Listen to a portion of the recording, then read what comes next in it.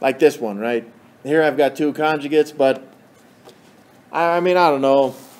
We just tend to forget that these are conjugates, which is okay because we can use FOIL to do this, right?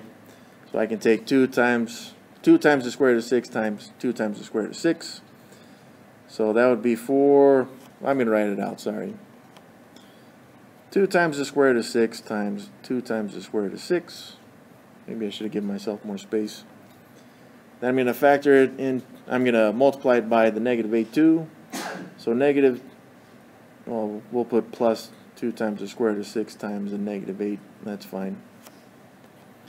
And then we'll add, so 8 times 2 times the square root of 6.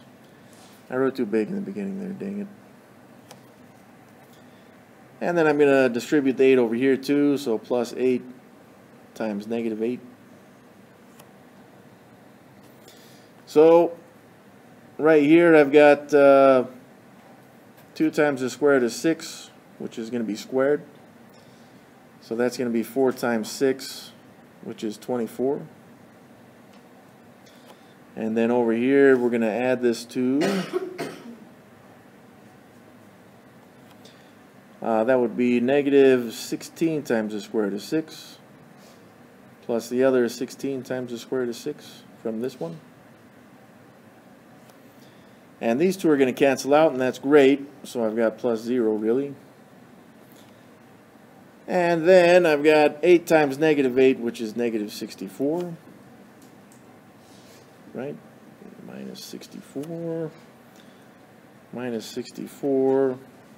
So this ends up being a negative 40 when we combine all this stuff. Let's take a look at that first term there. Since it's multiplication just in this term, I can rearrange it using the commutative property, meaning that I would have 2 times the square root of 6 times the square root of 6, like this. Now 2 times 2 is the 4, and the square root of 6 times the square root of 6 is 6.